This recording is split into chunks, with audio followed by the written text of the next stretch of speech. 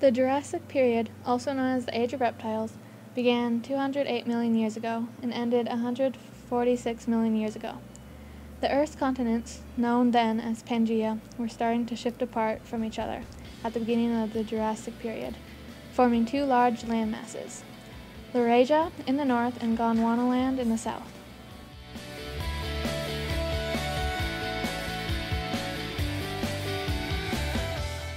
The many coastlines made the climate dry and humid.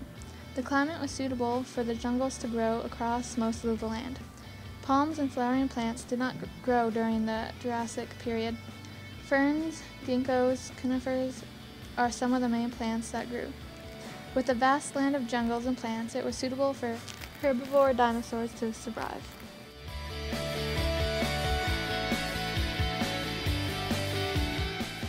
The Stegosaurus, Supersaurus, Regnosaurus, and the Pinacosaurus are some of the many herbivore dinosaurs that fed off the plants during the Jurassic period.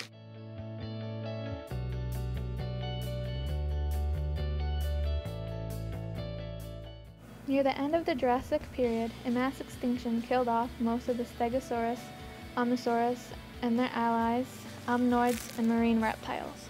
The cause is unknown.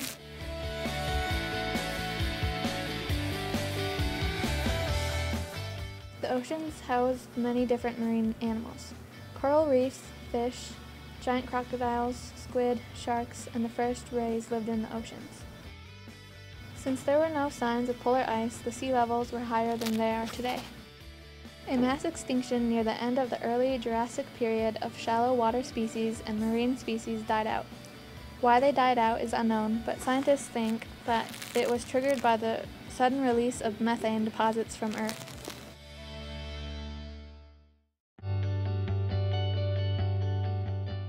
The Jurassic period is named after the Jura Mountains, which is located between France and Switzerland.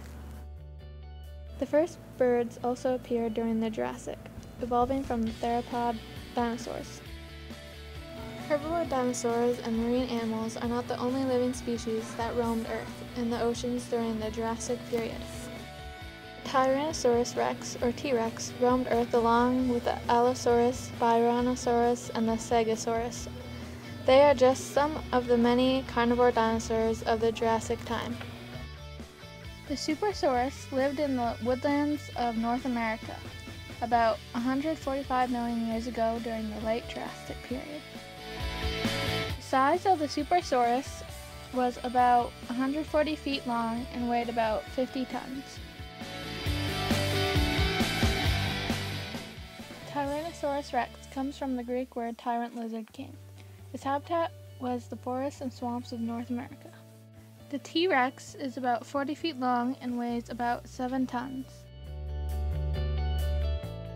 The Allosaurus comes from the Greek word for a different lizard. Its habitat was the plains of North America. It came to exist about 150 million years ago during the late Jurassic.